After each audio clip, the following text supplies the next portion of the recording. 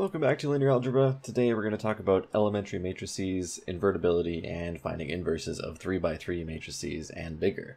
So, what is an elementary matrix? Well, before we had row operations, and turns out these row operations we had are transformations, so they can be written as matrices. So for instance, if I give you a matrix A, B, C, D, E, F, G, H, I, it's 3x3, I can write a matrix that scales the third row by 2. So if you remember the identity matrix, so it has 1s in its diagonals and 0s in the rest, well, this just takes one of each row and returns it. So if I want to scale the third row by 2, I just take the last one and I make it a 2. And if we do some matrix multiplication here, our end result is going to produce, so we have A, B, C, D, E, F, and then we would get 2G, 2H, and 2I. So that's when we multiply this by A, so I should put an A there. Okay, so that is the elementary matrix that scales the third row by 2. So I'm going to show you a few examples of the operations and then how we get our matrices. And not only that, but because these row operations are invertible, we're going to know that these elementary matrices are invertible as well. So let's take a look. What does E4 do here? And what operation is this? What is this row operation? So we have 1s in all the diagonals, so it's leaving the rows alone. But we see here, we have this -4 here. So this elementary matrix represents R3 is now becoming R3 minus 4 of row 1. So this is in the first column, so it's going to deal with the first row. And in the third row, so it's dealing with the third row of our result here. So how do we do the inverse? Well, for our inverse, what we want is we want R3 to become R3 plus 4R1. So we want to take it back to where it was. So this inverse is going to look like, well, we have 1 in our diagonals, and then instead of a -4 for our bottom left, we're going to have a +4.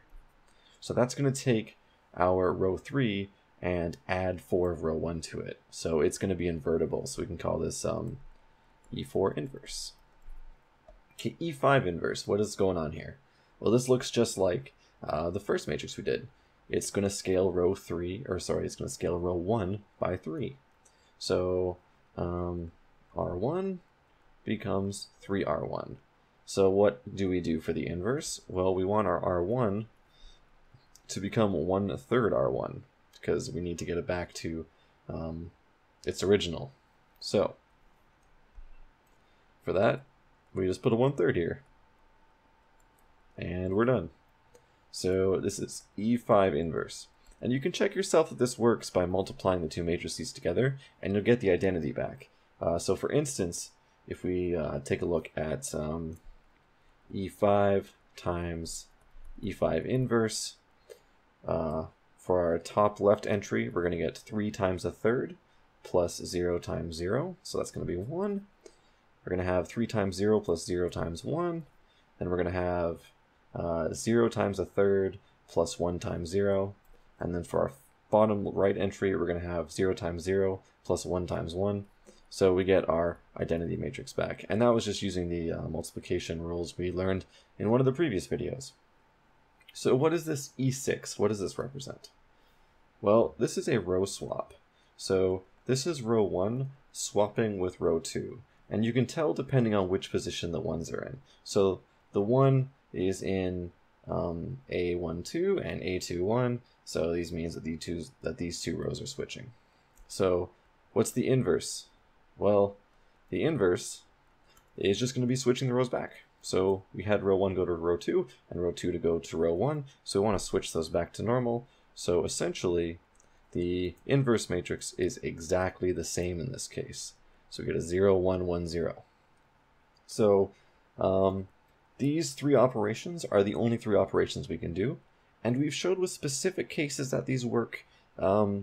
With more general cases, for instance, I could change this -4 to a -c, and then in the result we get a c there. Again, we could just do For instance, in E5, we could do C, and then we do 1 over C. And of course, with the row switching, we could pick any two rows. So these generalize very, very easily. So we can see that this is going to be true for all of our elementary matrices, for our row operations anyway.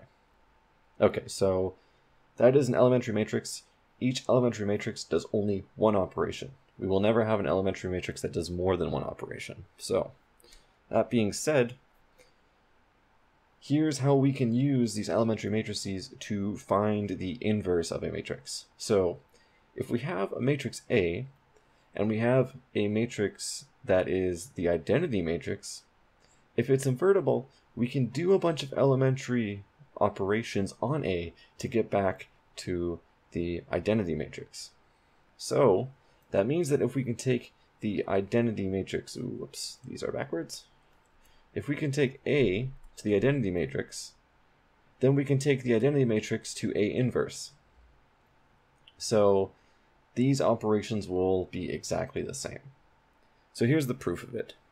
So this is an if and only if statement. So we need to show both ways. We need to show that A can go to IN, and then we need to show that IN can go to A inverse. So here's what we're going to do. We're going to suppose that A is invertible, just for the sake of it, because we need A to be invertible for this to work. If it's not invertible, then clearly it won't have an inverse, so what would be the point of the theorem? So suppose A is invertible.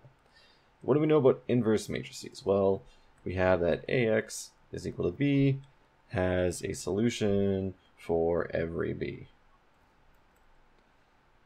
And this was just one of our definitions that we learned earlier, or sorry, one of our theorems that we did earlier. So if you remember from the beginning of the course, this means that there is a pivot position in each row. Okay, so here's a question. If A is invertible, what's the size of the matrix? Well, the matrix has to be square, right? And if it's square and there's a pivot position in each row, well, that means that we can get to the identity matrix. So we see there's a pivot in each row, and it is reducible, there's a solution, so therefore we can get A to go to the identity matrix. Okay, so we've proven that we can get A to the identity matrix. Now we need to prove that we can get this identity matrix down to A inverse. So let's go the other way. So we want to assume that A is going to be reducible to the identity matrix. So we learned just previously in this video that we can use these elementary matrices to represent our row operations. So A goes to A goes to the identity matrix through these row operations, which means that if we take A and then we left multiply it by the matrix E1 and then we do it E2, if we keep multiplying like this, eventually we're going to reach some final elementary row operation, which we'll call P, that takes us to the identity matrix. So this is the list of elementary row operations that takes A to the identity matrix. So we can rewrite this a little bit differently, and this will help us. So we can take A, and then we can group all of our EPs together. So EP minus 1, all the way to E2 and E1, and this will equal the identity matrix. So what do we learn about elementary row operations that can help us here? Because we want to get an inverse out of this. Well, we learn that all of our elementary matrices are invertible, which means that we can take EP minus 1, all the way to E1, and if we take the inverse, along with the original elementary row operations multiplied by A, this is just going to equal EP inverse, all the way down to E1 times the identity matrix. So, of course, what we see here is that this will become the identity matrix, and we'll be left with A. And then on the right side, we'll just be left with EP minus 1, all the way down to E1. Oh, and this should be inverse. I forgot the inverse there. So this is important. So what we're saying here is that A is just equal to the product of all of the elementary row operations inverse. Okay, so this is useful because we know that A is invertible, right? We're assuming that A is invertible here. Therefore, if we take A inverse, it's just going to be the inverse of all of this. So we take this, our product of elementary matrices, and then we take its inverse. And what do we get?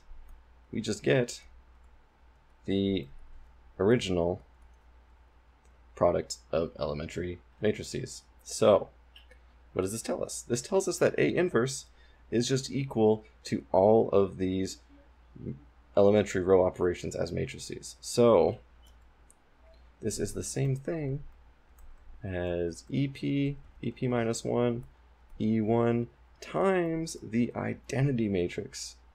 So if we take a look here, let's take a look at this. The identity matrix is equal to all of these row operations times A. And the inverse is equal to the identity matrix times all of these row operations. So we have that if A goes to IN, then simultaneously IN goes to A inverse with the same operations. So the same order of operations. So we have a proof here that if we take A to IN, the same steps are used to take the identity to the inverse. So how do we use this? Well, we have an algorithm for finding it. So what we do is we attempt to row reduce the matrix containing A and the identity to the matrix containing the identity and the inverse. So essentially, this A goes to the identity, and simultaneously, if we do the same steps on the identity matrix, we will end up with the inverse. And this is because the sequence of steps on A is the same as the sequence of steps for the identity, and it takes them to those matrices respectively. So I know I've repeated the same thing a few times, just trying to drill this in, because on an exam, this is one of those things you forget randomly, and you're like, how do I do it? And then you come out of your exam and you'd be like, oh, right, I do this really obvious thing that I should have already known. So let's do an example here. Here's A. We want to find A inverse. So what we want to do is we want to set up our matrix to include both A and the identity matrix. So we're going to have 1, 0, -2, -3, 1, 4, 2, -3, 4, and then we'll just throw the identity matrix beside it. So remember, the identity matrix should be the same size as your original matrix. If your matrix A is not square, this won't work, so keep that in mind. Okay, so just for clarity's sake, I'll put a line here, and I'll write that this is A and this is the identity, just so we can see how things change here. So we have to reduce A to the identity matrix. So what we'll do is we're going to clear up the first column. So we're going to keep the first row the same, because the one there is okay. I'll put the line in blue, just so I don't have to switch colors. So we're going to add 3 of the first row to get rid of this -3. So -3 plus 3 is 0, 1 plus 0 is 1, 4 plus -6 is -2, and then we have to do the same thing for the rest of our row. So 0 plus, 1 plus, how do we do this? 0 plus 3 is 3, 1 plus 0 is 0, 0 plus 0 is 0, and then for the third row, we're going to subtract 2 of the first row. So 2 minus 2 is 0, -3 minus 0 is -3, 4 minus -4 is going to be 8, 0 minus 2 is going to be -2, or 0 and a 1. So we can kind of see our elementary matrix coming into play here. So this second row says that we've taken row 2 and we've added 3 of row 1, which is what we did. And this third row says we've taken row 3 and we've subtracted 2 of row 1. So this first step, we can clearly see the elementary matrix at work here. This is going to get muddled up in just a second, though. So our first column is fine. So now we need to work on the second column. So 1, 0, negative 2. This still looks good here. We can keep that the same. 0, 1, negative 2. The second row looks good. We can keep that the same. And now we want to we want to add 3 of the second row to the third row. So we have 0, 0. We're adding negative 6, so we get 2. Then we're adding 3 to the second row, so negative 2 plus 9 is 7. We get a 3 there, and we get a 1. So now the elementary matrix isn't really showing, and it's kind of confusing as to what we did, so it happens. Okay, and now we have to work on the third column. So this entry right here needs to become a 1. There's a pretty easy solution to this. So we're just going to add the third row to the first. So we're going to get 1, 0, 0, 8, 3, 1. We're going to add the third row to the second. Get 0, 1, 0, 10, 4, 1. And then we're going to divide the third row by 2, so it becomes a 1. So we're going to get 0, 0, 1, 7 halves, 3 halves, and 1 half. So here we now have the identity matrix, and this should be A inverse. So you can check this by multiplying. So if we take A and A inverse, we should get the identity matrix back, so you can double check your answer like this.